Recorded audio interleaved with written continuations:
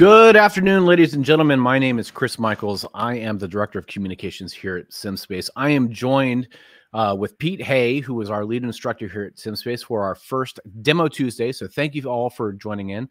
Today, we're hoping to give you a broad overview of the SimSpace Cyber Risk Management Platform. And I'm going to hand things over to Pete. But before we do, if there's anybody joining us today that has questions about using a cyber range, our risk management platform overall, feel free to add those into the chat module there on the screen. We will be sure to answer them as we go along, either via chat or in our Q&A period at the end. If there are questions that you have regarding a specific point of content that we're demonstrating today, we'll try to answer as many of those questions as we go along. Otherwise, we'll hold them all for the end for the Q&A. With that, I will pass things over to Pete. Pete, how's it going? Doing well. Thanks for the introduction, Chris. I really appreciate it. I'm excited to share with you guys today the SimSpace Cyber Range platform. There are a lot of things that you can do in the platform that are very cool, and it's really exciting to be the person who gets to demo it to you. So let me go ahead and share my screen for you all.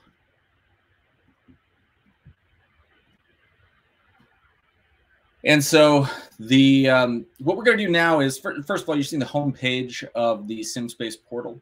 And from here, this is your general dashboard that gives you an overview of the events that are upcoming for you, your active events, anything you've completed in the past, as well as some content that's been featured by your organization's manager. As you can see here, we have some emerging threats, learning plans that are available, in particular one on PwnKit that was just released just a couple of days ago, actually. Next, we'll talk about some of the capabilities in the platform. So we're going to go to our application selector, and now you see our options. We have home. Next, you have events. That would be similar to what you saw on the dashboard, the completed and upcoming events. We do actually break events down into separate categories for live action events and structured content events. I'll give you examples of both of those as we go through the demo. Next, we have the content application. Inside the content application, that is where all the behind-the-scenes work to build the ranges, to build content modules, which get rolled into structured content plans and then deployed as part of those structured content events that you heard me mention just a minute ago. Ranges, clone sources, and are also built in there. And then all of the above is managed through the content application as well. Next, we have training. That's all about presenting training that you've built for yourself or your organization. Personnel is something that I'll spend some time on later that shows how you can build out for your organization learning paths, how you can manage assessments for new hires, or and even manage recruiting and assessing the capabilities of people who are in the hiring pipeline.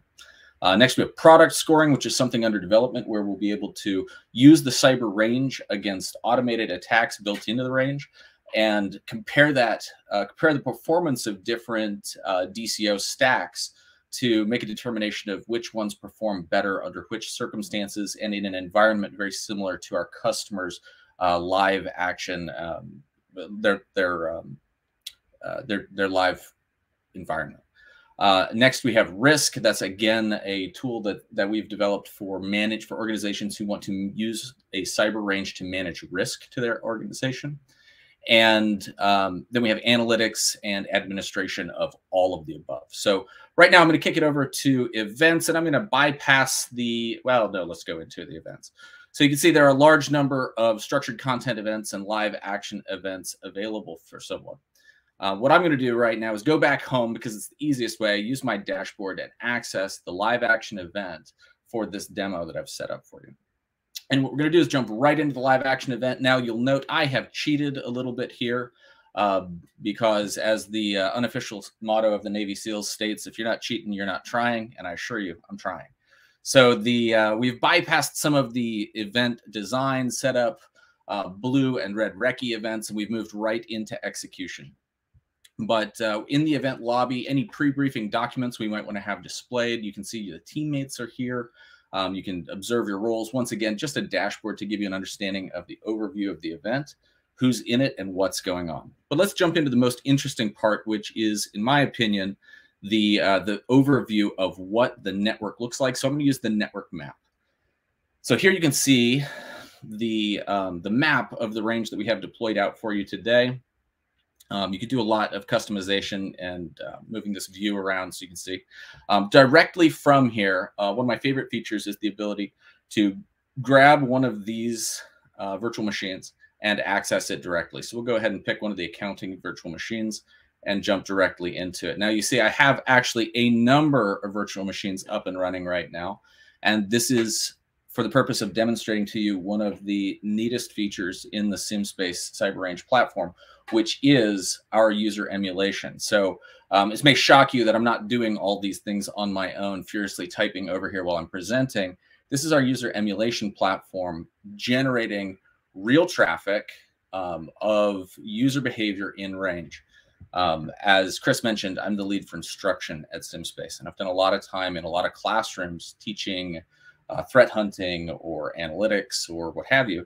One of the biggest challenges when you give someone a experience in a hands-on course is giving them a carefully curated content without it being contrived.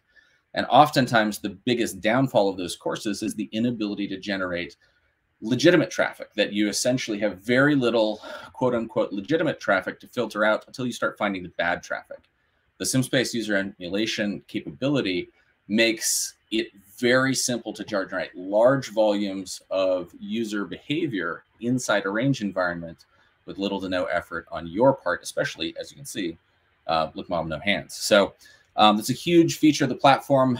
As you can understand, as you can hear, I'm understandably proud of it. And I really enjoy getting a chance to show it off. The next thing we'll take a look at is the attack campaigns. So another feature that we've added is the idea of taking an adversary action, quantifying it as an inject, very similar to what you might hear as playbooks or TTP playbooks, and then deploying it in an automated fashion inside the range environment. Why do we want this? Well, how else do you get to reduce the overhead of a range experience?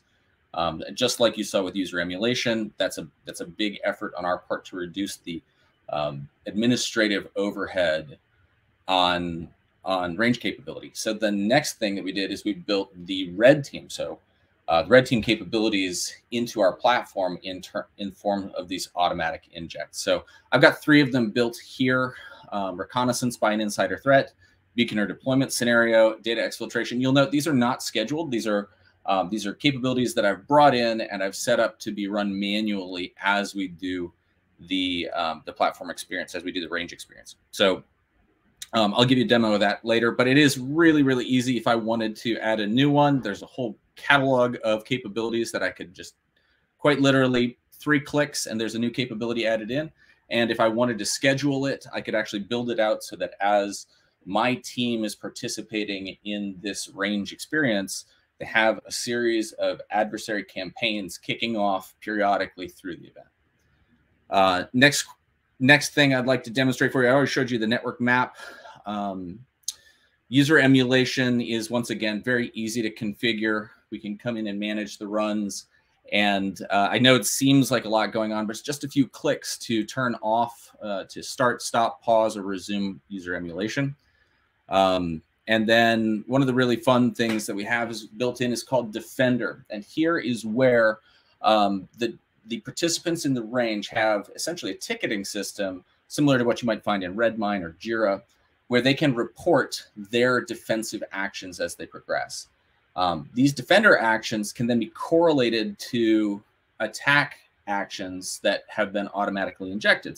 And that provides our white teams, or the people who are scoring and evaluating the exercises, a method of saying, this is the threat action that took place at this time, which we're tracking through the platform. And here we see in the Defender logs an IOC detected by the defensive team, and we can correlate those together as well. We have the threat actions themselves. This is where I would actually deploy out a campaign, and I'll do it because I think it's fun. So what we'll do is I'll take the APT40 campaign, which ran earlier. I'll reset it. Always love seeing those big yellow warnings as we kick things off. And I've started the campaign. So what we're going to do is we're going to look at the network impact. And I'm going to keep talking as you see the APT40 this one right here actually taking place live as we're continuing to talk. So I'm going to maintain a filibuster for a couple of minutes and fill this space. So let me bring up a couple other things while that runs in the background. You can see I've turned off the beaconer deployment that we saw deployed as one of our other threat injects. You can break this out to see the individual steps that took place, the success or failure of those steps. By the way, the failure of an inject may actually be an indication of success by the defensive team as they hardened a firewall, or they deployed, I don't know, made changes to group policy to prevent execution or what have you. And so it's worth pointing out that just because the threat inject failed, that may be actually a really strong indication that the defensive team has achieved success. So as you can see, the APT40 threat inject is progressing apace, and I will move on. The next thing that we have is a MITRE ATT&CK map out of, and one of the really neat things about this is it is generated live.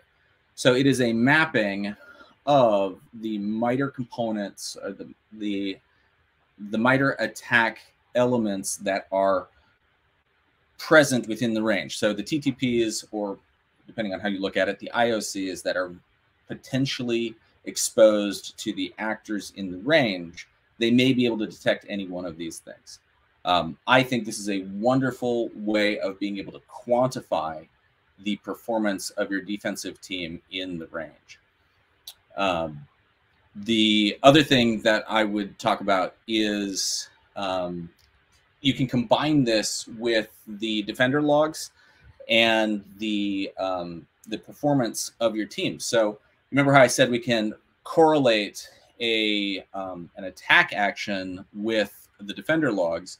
We could then use that to build an overlay where we say, here are the IOCs, or here are the TTPs that were detected by your defensive team.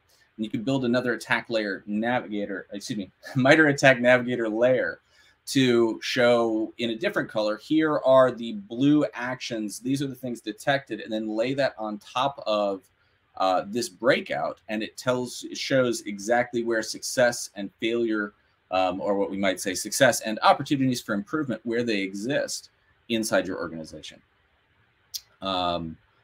Let's see, I mentioned ticket correlation right here. So if I had populated blue team tickets, defender logs right there, this would be an opportunity for me to correlate them together.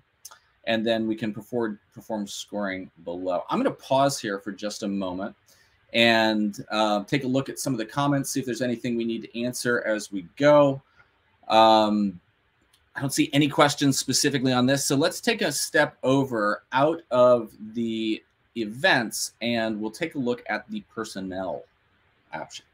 So for personnel, we have the opportunity to do, there are a large number of things we can do here. You'll notice that my team has not been well assigned at this moment. They're fulfilling undefined roles, but we'll take a look at the learning paths. That's the first place I want to start. I think learning paths are a wonderful opportunity, and I think about it in terms of resource management and personnel management inside a company. When I say that, you hear it regularly on podcasts and conversations and from recruiters and hiring managers, how difficult it is to fill the necessary roles inside cybersecurity right now, and InfoSec in general. So I believe one of the great ways to do that is illustrated here in learning paths. Hiring, absolutely necessary, absolutely critical to make sure that the people with the necessary skills are being brought into your organization. But then the other side of that coin is taking the people inside your organization and getting them the necessary skills to fill the needs of the organization going forward. And learning paths are one of the ways that you can do that in this SimSpace platform. So let's take a look at this one. So I created an example learning path for a threat hunter. This would be a great opportunity for someone who has worked in defensive cyber operations, or maybe IT infrastructure, who's wanting to take a step forward and start working in a SOC or doing threat hunting, and they're looking to expand the skills that they have. So when we take a look at the outline, you'll notice we can create multiple levels. Another way that this could be used is bringing on new hires. Somebody has gone right out of college, they have a degree in cybersecurity. We want to bring them up to the skill level of being a threat hunter as our organization sees it. So the first thing we have is orientation, new users are welcome. And you'll note I can set level requirements for every single structured content plan. You remember me mentioning those earlier. I'll actually pivot around one more time so you can see under the hood of them a little bit. But these would be structured content plans that we bring in here. The other thing we can do is set level requirements. Since this one's orientation and new user welcome, I've set a pass threshold of 100%. If you haven't managed to complete orientation, we don't really want you moving on to learning about threat hunting at that point in time. So the next thing we have is our threat hunting level. And here you're seeing another one of the constructs in our content platform, which we call a circuit. You heard me mention structured content plans, sometimes just shortened down to content. Each of these boxes, like the Suricata introduction that you see there with the meerkat, is an example of a structured content plan. When multiple structured content plans dovetail together to address a single need, we bundle them into a greater concept called the circuit. And so one of the things you can do when adding content into these learning paths, which is really quite easy, I have a circuit right here for boot to root workshops. I'll go ahead and add that in. Now that isn't a good fit for this particular work role, so it won't stay here permanently.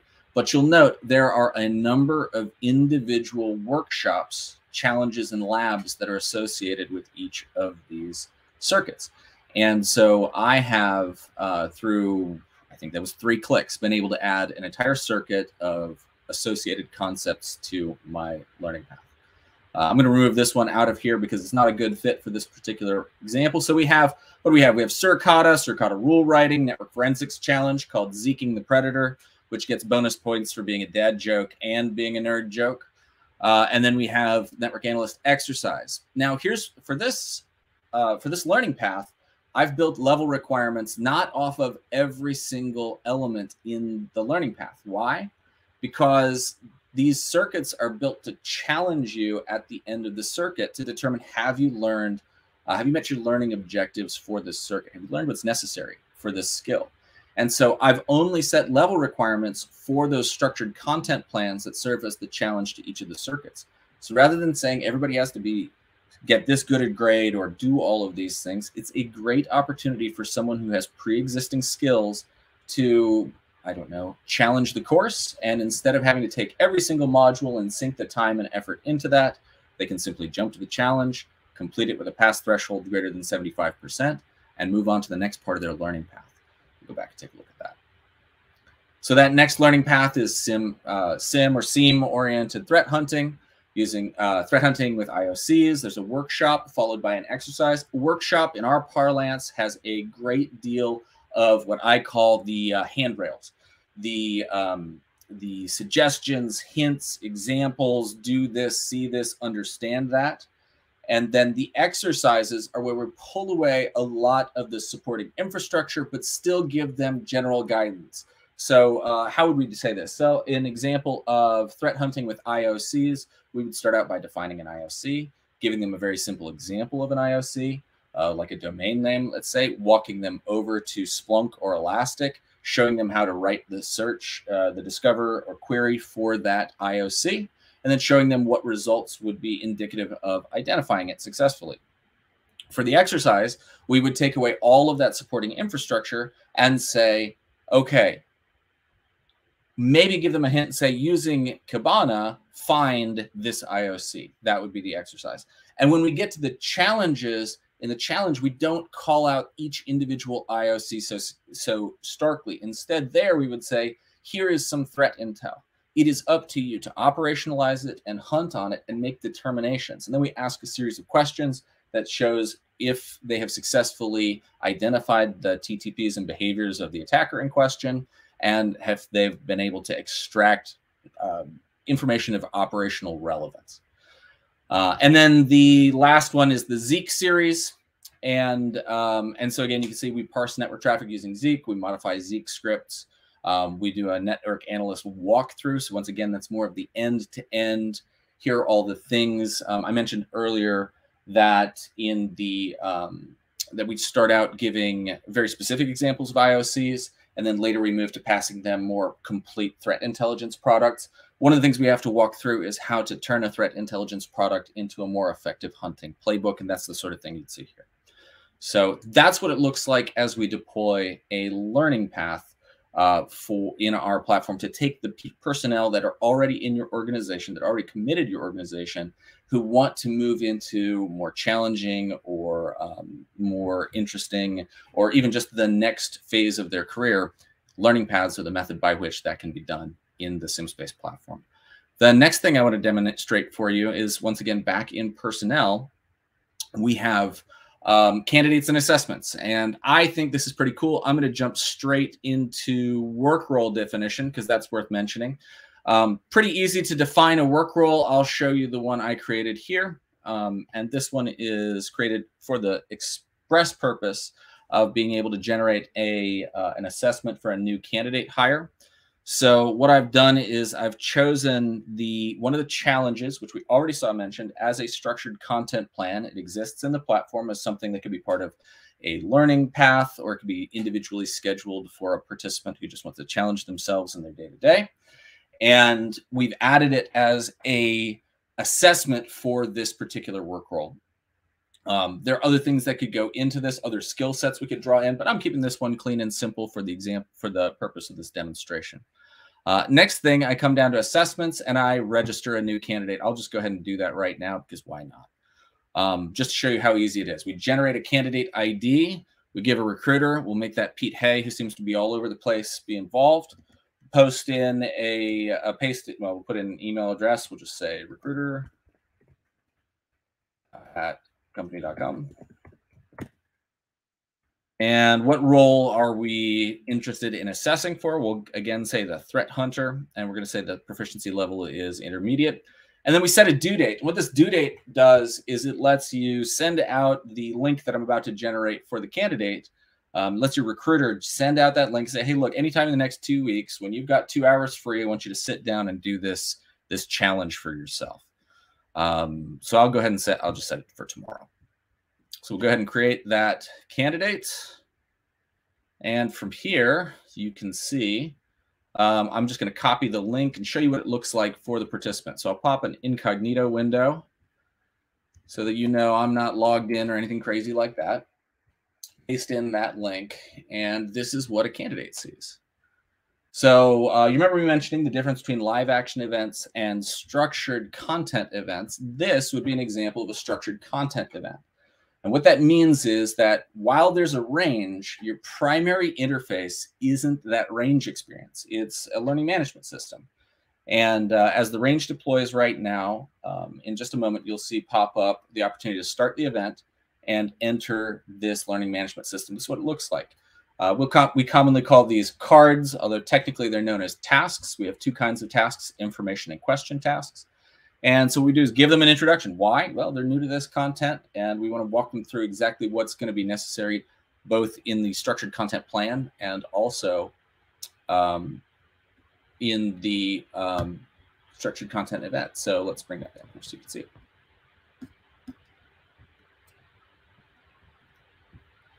So this is what that looks like. And from there, they can observe, once again, what the structured content plan looks like, what the learning management software is.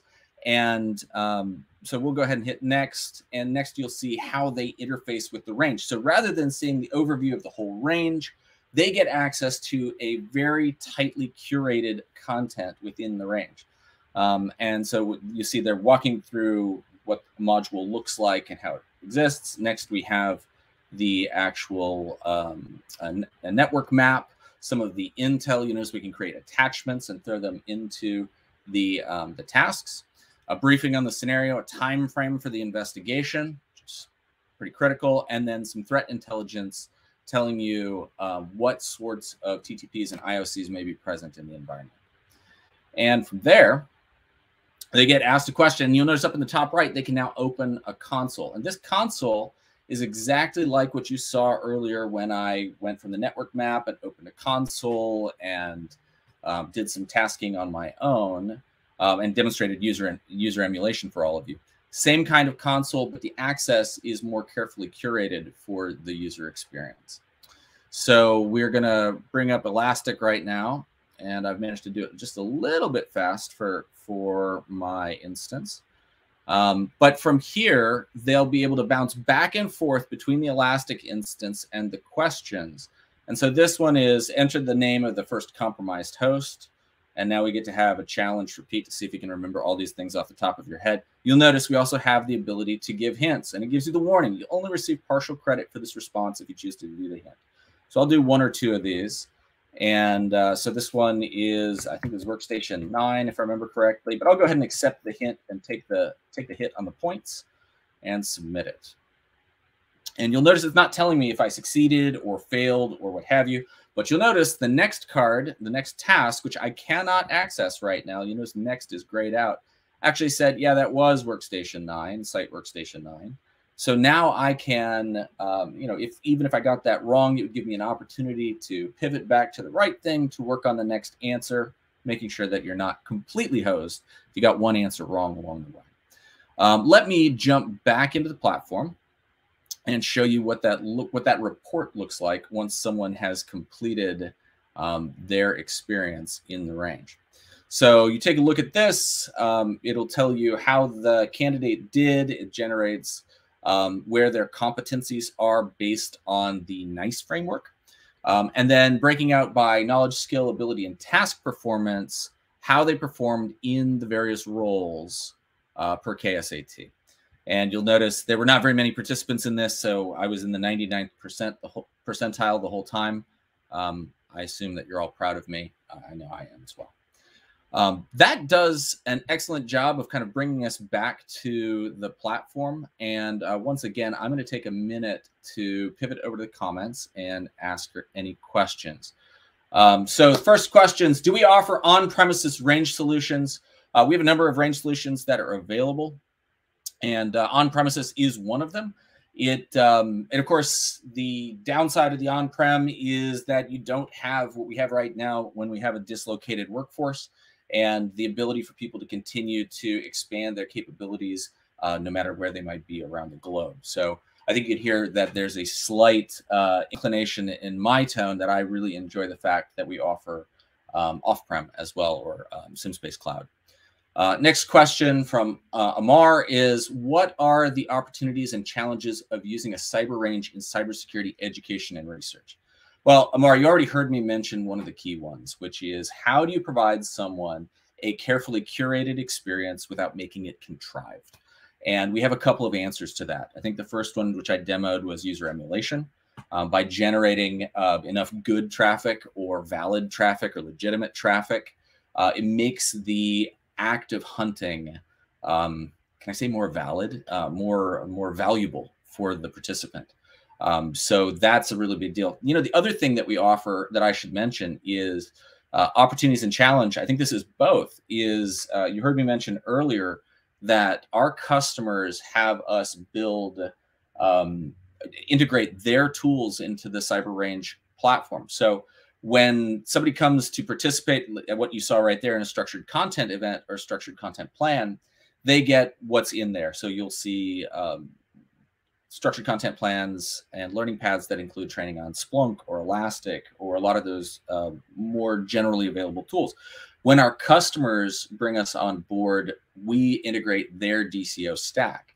And so when a range exercise is performed for one of them, instead of getting the opportunity to remember how to do Kibana query language or something like that, you get to work with the exact dashboards and tools and playbooks that you have available day to day.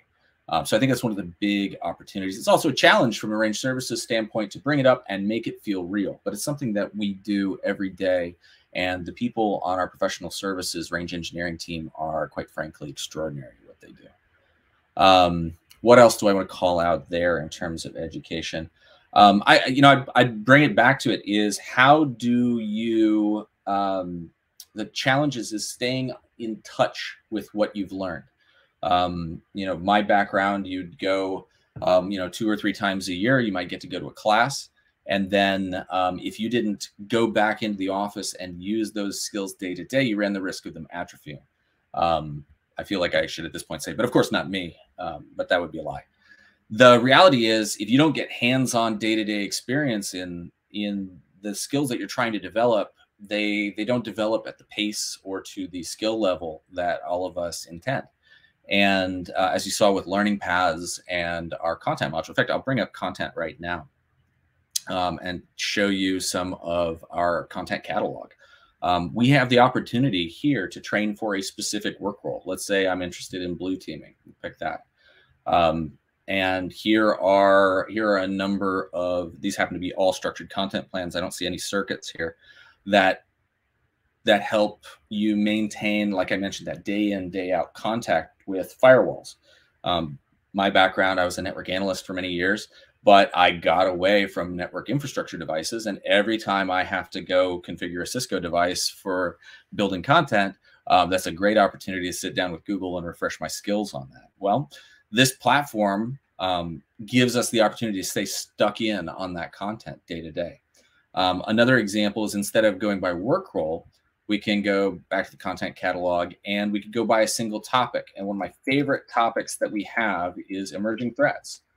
We have a content team, an emerging threats content team, and what they do is they look at new and emerging threats and develop content modules that walk you through basically an understanding of it, how to deploy it offensively, and how to defend against it defensively for each of those, So you see a number of recent ones: Log4Shell or Log4j, PwnKit, Curveball, Proxy Logon, Zero Logon, and Print Nightmare are all in there. So this is a great way, as those new capabilities come out, to remain current, to get exposed to both the capabilities and the IOCs, and to, like I said, stay stuck in on those areas of passion for you. I think that concludes it. Unless anybody else has any questions, I will turn it back over to Chris and Kelly for anything you might have.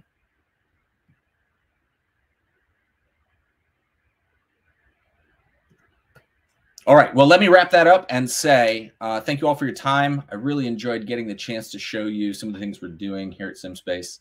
And I really, obviously, I'm excited about giving, the employees, the trainees, the students, the opportunity to generate real world experience, and not just like theoretical or academic understanding. Turn that knowledge into real skills, ability, and the ability to fulfill specific tasks. So thank you all very much for your time.